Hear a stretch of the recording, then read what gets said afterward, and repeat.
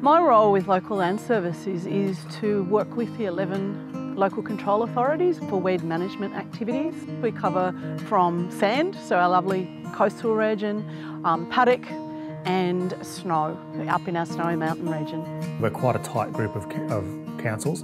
We work strategically very well together, and LLS have always been a sort of a pivotal role within natural resource management in the southeast region.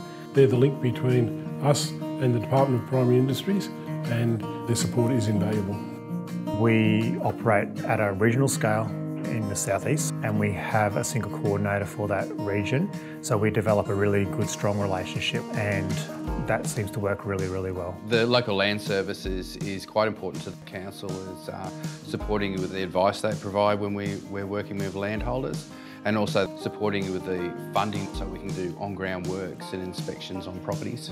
Over the last few years we've faced some significant challenges in our region, from fires, floods and droughts, and our region really relies on agriculture and tourism, and those things are significantly affected by weed burden. Working together with other councils is very important for throwing around ideas and better ways that we can manage weeds on the ground. We have a regional strategic plan that we all put into, and that gets agreement across the region on a collaborative approach.